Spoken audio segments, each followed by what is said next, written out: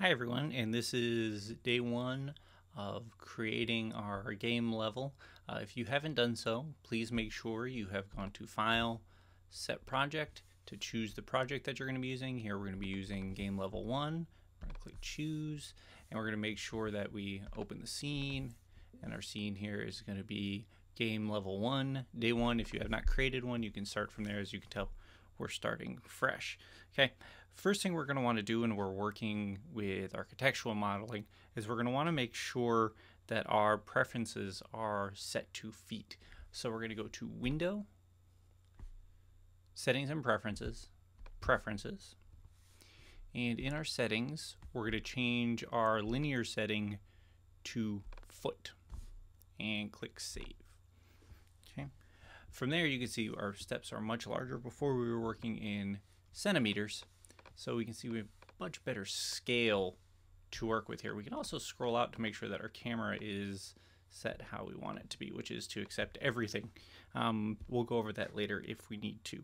All right, so first thing to start with our building, we're going to start with a hallway. So we're going to go to Create, Polygon Primitives, Plane, and Options.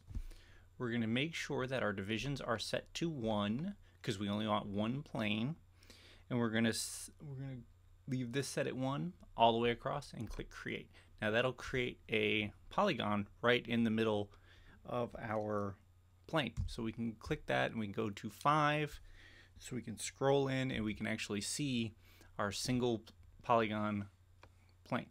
Next thing we're going to want to do is go into the channel box editor, which is on the side. If you need to, you can click here to bring it up. Okay, and we're going to change the scaling to match our feet. So our X is going to equal 8 feet. Our Y doesn't matter because it's a plane, it doesn't have any depth, and our length is going to equal 100. Okay, now if we hit F again, we can, if we hit F here, we can focus in and see that we've created a plane that covers the entire length.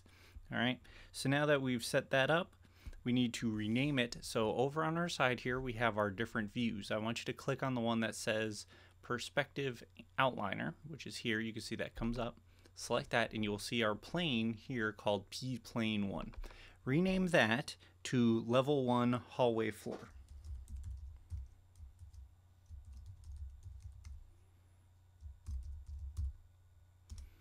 All right, and we have our floor complete. The next thing we're going to do is add a wall. To do that, we're going to go to Create, Polygon Primitives, Cube.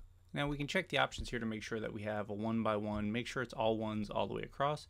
Click Create. Now we can focus in on this if we wanted to, but we really don't need to because we're going to be changing our view here. We need to change our view to orthographic inside.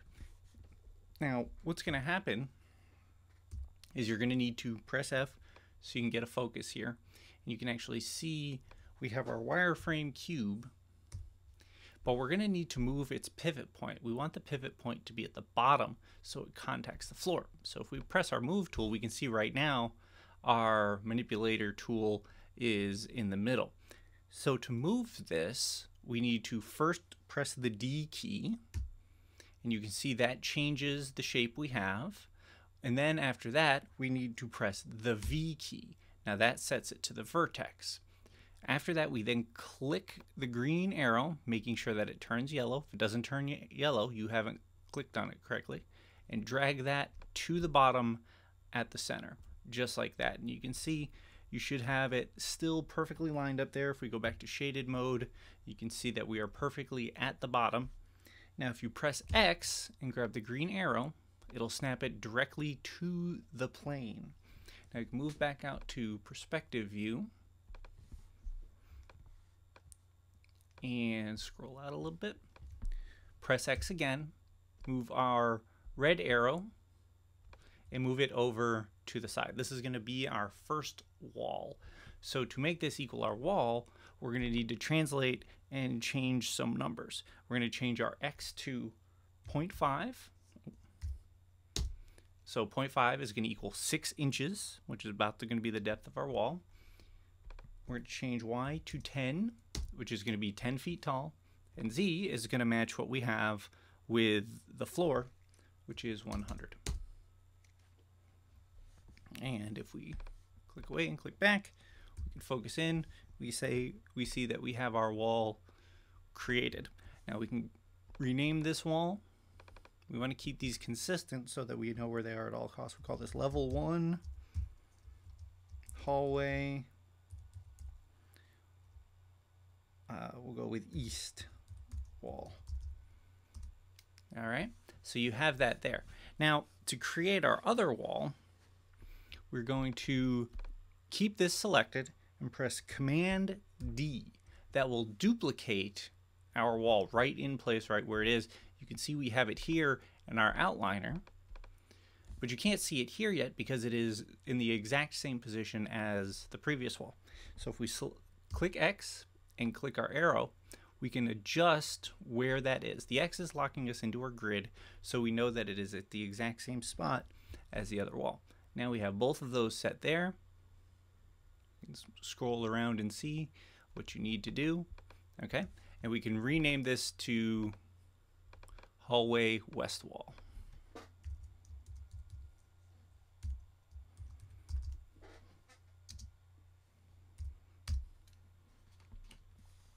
All right, our next step is going to be to insert doors.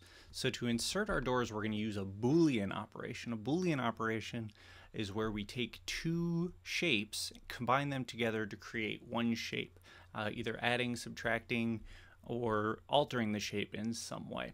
So again, we're going to need to create polygon primitives, cube, and that's going to set a cube right in the middle.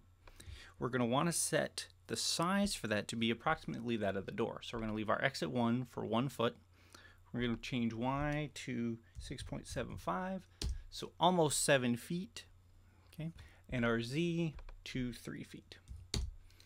Now that we have our door, we have to do the same process that we did with the cubes for the walls, that we need to set the pivot point a little lower. So we're going to go to Panels, Orthographic, Side. We can go to Wireframe if we want to see it a little better. We scroll out.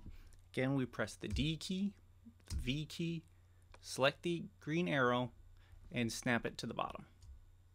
Now with that set up, we can press X again, click the green, and snap it into place above.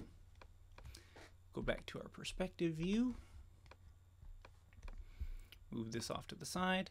Now what I like to do for this is I'd actually like to take this from the top view so I can see where my doors are positioned along the wall. I want 6 doors on one side and 3 on the other. What we're going to have is 3 main rooms and then storage closets and bathrooms. And then on the other side, we're going to have a hallway, a patio, and a gymnasium. So I want you to set up the doors to be fairly regular on one side and a little skewed on the other side. So we'll go to Panels, Orthographic, Top, and you can see that we are zoomed way in close. So we can actually take this wall and shift it in just by, again, clicking X to lock to the grid, and it'll lock in on top of our wall.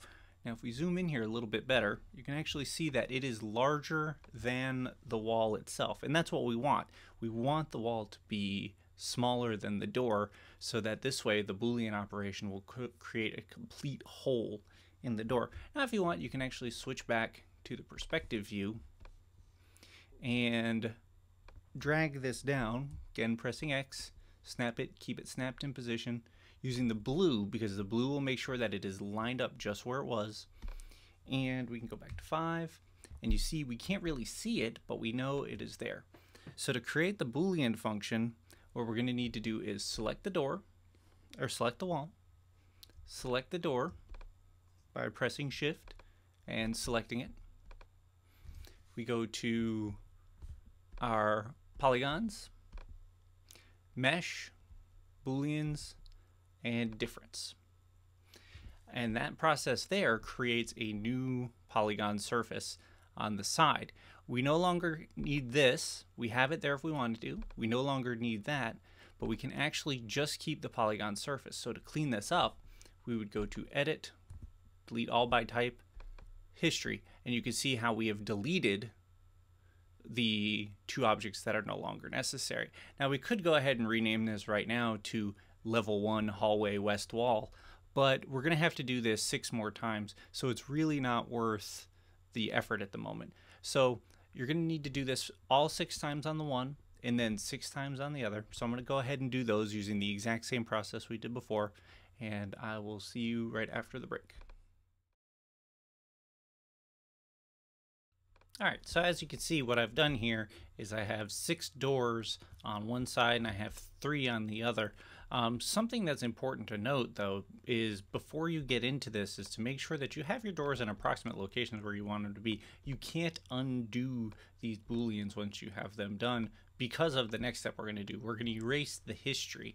So once you're done, you can actually see you should have a mess like this. You'll have your cubes on one side and your surfaces on the other. Well, the only ones we really need to keep are these polysurface 6 in this case, and polysurface 9. Yours might have a different number, and that's fine as well.